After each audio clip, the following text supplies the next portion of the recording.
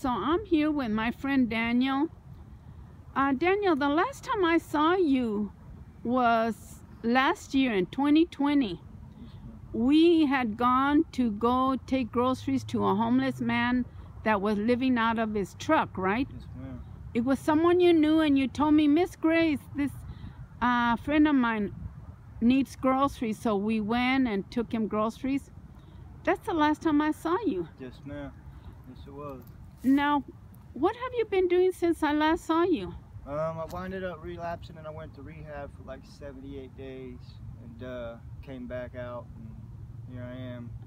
Okay, and you're working now, right? Yes, ma'am. I'm working at Rally's. I became manager. You're a manager now? Now that's something new. I didn't know that. The last time you were just like a cook, right? Yeah. Now you're the manager. My God is blessing you, right? It definitely is. Okay.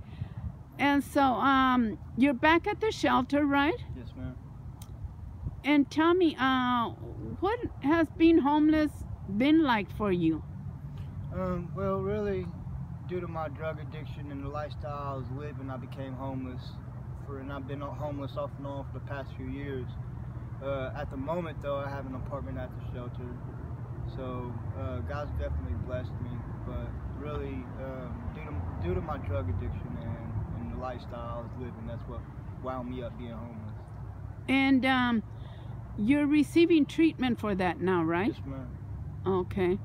And you started going to church, right? Oh, yeah, I'm back in church. I'm going tonight. That's wonderful. Now, I'm really glad that they allowed you to go back into the shelter, right? Yeah. Because some places they're booked, Yeah. right? With this coronavirus, the pandemic, so many people have ended up being homeless, and a lot of the shelters are to the max. Yeah. Now, tell me, what are your thoughts of the pandemic, the coronavirus? I believe that God's trying to tell us something. I believe that He's telling us to open our eyes, look at the evil, and rebuke it. I believe that He's telling us to see the truth in things and not for what it is, and not what a man-made ideal is or a man-made decision is, but just to repent, really. Right, right. And we just have to be so careful, right, Daniel? I know you're staying at the shelter and they have protocols in place, right? Yeah. You have to wear your mask, keep your distance inside, right? Yeah. Okay. Tell me a little bit about your job. Do you like being a manager? Yeah, I like it so far.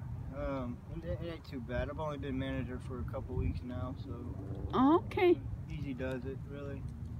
And it's not far away, right? You walk to it. Yeah, it's about a 30-minute walk, 45-minute walk. So God has been really blessing you, right? Yeah, yes, He has. Right. I was so thankful. I hadn't heard from you, like I said, since last year. I think it was in the fall. And when you reached out to me, you texted me and you kind of let me know you were back in town. Yes, ma'am. Because the rehab program you were in was in Cincinnati, right? It was in Hamilton. Uh-huh. And you said, I'm back in town, Miss Grace, and you wanted to connect back with me. Yes, ma'am. And I also want the viewers to know Daniel has been such a blessing in my life and in the ministry's life, because you have helped me so much. Last year, I think we met last year, right? In 2020. Year in, February. Yeah. December, February. And as soon as I met you, you said, I want to help you with your ministry. And you've been out with me to the parks to feed the homeless. You've gone with me when I've gone under bridges, railroad tracks, bridges to feed. Yes, ma'am. And you never say no. When I say, Daniel, you want to come with me? You're the first one to say, I will go.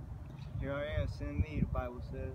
And I'm so thankful that you've allowed yourself to be used that way, you know, because not too many people would offer, right? Yes, ma'am.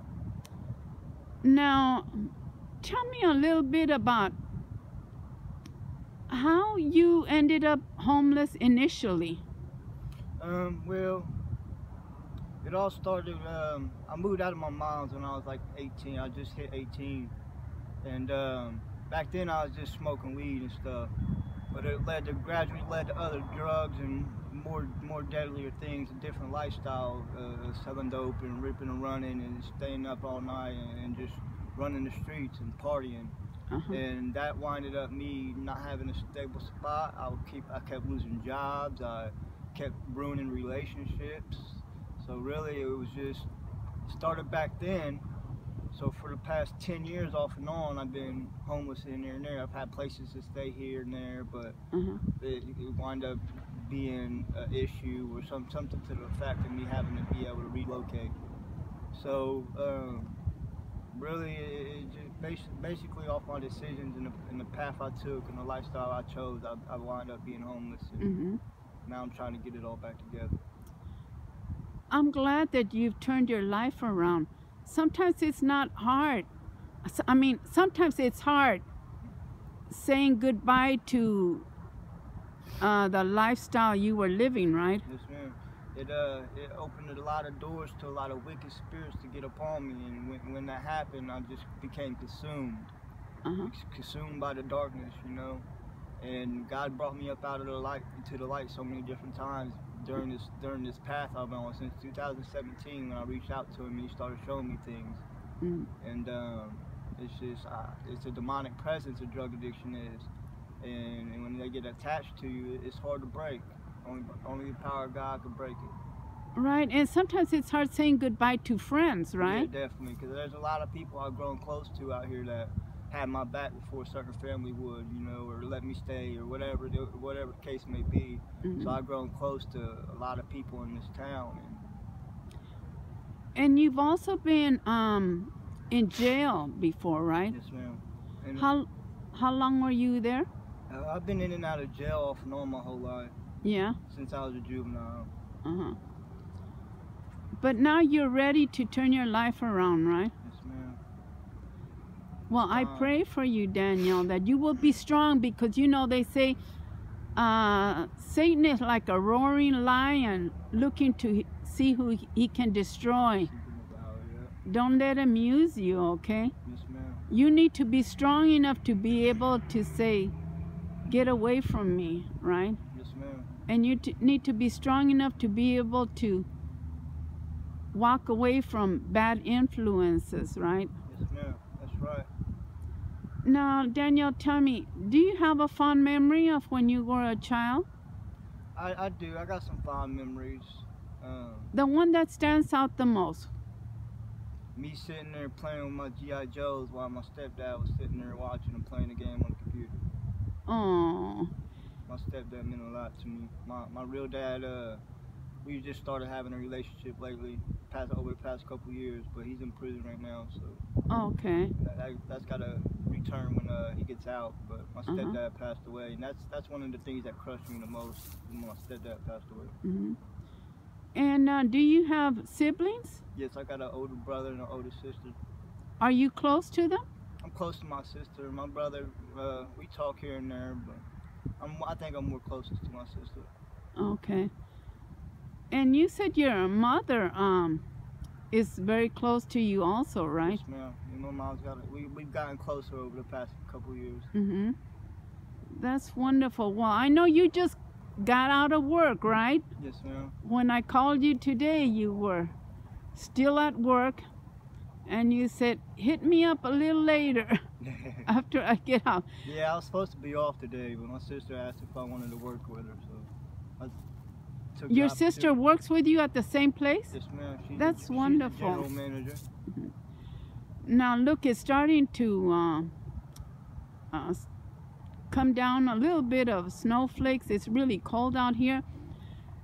And when it's like this, I feel so sad for all those homeless that are out in the street that really, truly don't have the benefit even of a shelter, right? That they have to be walking around looking for a place to stay that will keep them dry and warm. How to stay warm. It's a rough lifestyle, and a lot of people don't understand what the things we have to go through. Regardless if we ended up homeless from our choices or whether just bad circumstances, like we experience some dark things, and people gotta open our hearts and minds to help the next person in need. And you know, Jesus Christ was homeless too, right? Yeah. It said he didn't even have a place to lay his head, right? And Jesus Christ, our God, he is close to those kind of people, right? Yes, ma'am. Those are the kind of people that he really liked hanging around with when he was here on earth, right? Yes, ma'am. Or shall we head back to the shelter, Daniel? It's whatever you want to do, man. All right, so like I said, it is cold out here. My hands are starting to freeze. But we're out here just talking to each other.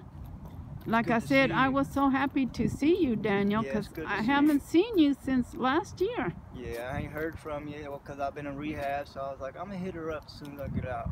Yeah.